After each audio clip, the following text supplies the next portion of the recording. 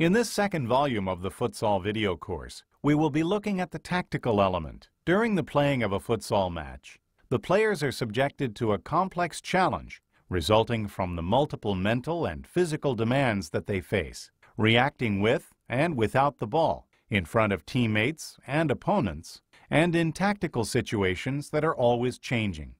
The player must understand the playing field, movements, and actions of the opponents and teammates. He must also anticipate the direction and speed of the ball, concentrate on performing the techniques of the game, quickly perceive tactical situations, and take initiative in important moments. 3 conditions are necessary for the player to be able to have the right efficient approach during the match. To know how to move within the court, finding open space, and always looking to be in favorable positions to receive the ball. He must be flexible, facing the various situations of the game. Have a vast and varied repertoire of solutions to achieve the final objective of the game, which is to score a goal and consequently to win. At the same time, 2 requirements are fundamental in order for the player to have an efficient tactical approach. Access to high-level technical skills for all types of movement, the ability to correctly read and anticipate the development of situations of emotional, physical, and tactical overload, as well as knowing all the rules. Tactics can be divided into defense and offense, in that these 2 aspects define the strategies of the game. When referring to tactics, it is necessary to define 3 terms that are very important in the futsal context: position, function, and characteristics. These 3 aspects are fundamental in choosing the players that will make up the team, and especially those that combine these conditions to perform their functions during the match. Position defines in which position the player will play: fixed defender, wing, and/or pivot. Function is the player's ability to perform a specific role during the match. Versatility refers to the flexibility of the player, if he is able to perform a function and/or play a more defensive and/or offensive position. In modern futsal, the players should be prepared to play in all positions, perform efficiently offensive and defensive functions, besides possessing the flexibility to play in any position as the need arises during the game. This obviously is also true for the goalkeeper, who, due to the rule changes, now performs defensive and offensive functions, having a decisive role in matches. Defensive tactics. The defensive system will be defined as soon as the opposing team gains possession of the ball, in whichever part of the court it may be. Its main objective is to limit and stop the offensive play of the opponents. There are 3 types of coverage in futsal: individual, zone, and mixed. In high-level futsal, individual coverage, either floating or switching, is most common. However, zone coverage, 2-2 and 3-1, are also used in certain situations. Individual coverage with switching. In this type of coverage, the defining factor is the opponent and requires optimal physical conditioning on the part of the player, as well as strong determination and fundamentals of coverage, trying always to outplay the opponent and reduce his playing space and field of movement. This type of coverage, if it is not well executed, can result in a large number of openings. The defining factor of this type of coverage is that each player must follow his opponent all over the court, independently of the area in which he is positioned. Obviously, there is a very important component to this type of coverage: reciprocal support.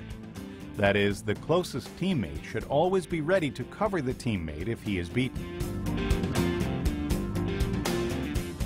3 aspects should be considered for this type of coverage. 1. Basic defensive positioning. The player should always keep his legs bent, his upper body slightly inclined forward, his legs slightly spread, and avoid crossing his legs when moving sideways. 2. Covering the attacker with the ball. The closer the ball is to the goal, the more the defender should approach the attacker, bearing in mind the basic positioning. The player should try to see which is the opponent's stronger leg, and thus try to force him on his weak leg. If the opponent is moving with the ball along the side of the court, he should close the middle, maintaining a sideways position. He should stay at a distance of 1 meter from the opposing player, avoiding an immediate challenge. Once the opponent has made his move, the defender should try to steal the ball.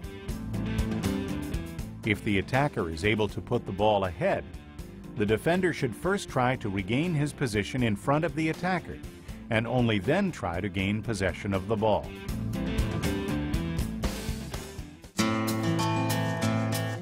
3. Covering the attack without the ball. The defensive player has to be aware of his respective opponent and which zone the ball is in. By trying to stay between the attacker and the ball, making an eventual defense possible, and limiting the possibility of his opponent receiving a pass. This type of individual pressure coverage is normally used throughout the court, making the opponent's clearances and plays involving the goalkeeper more difficult. However, it is also common to use individual coverage only from center court. Zone coverage. This type of coverage is not very common at the highest level, but is recommended for beginners and intermediate competitions. The defining characteristic of this type of coverage is the area of the court in relation to the ball. In this type of coverage, especially in a smaller court, the court should be divided into areas, and then define which player will be responsible for the coverage in each area. 2 and 2 and 3 and 1 are the types of coverage that are the most common. In 2 and 2 coverage, 2 defenders are up front starting at the half court, and 2 are further back. In 3 and 1 coverage, the formation has 3 players back, 1 covering the middle, 2 on the wings, and 1 covering more up front in the pivot position. Mixed coverage. In this type of coverage, the basics of individual and zone coverage are applied. The coach opts to place one of the defenders in individual coverage on one of the attackers, and the other 3 defenders in zone, each in his respective area. Offensive tactics.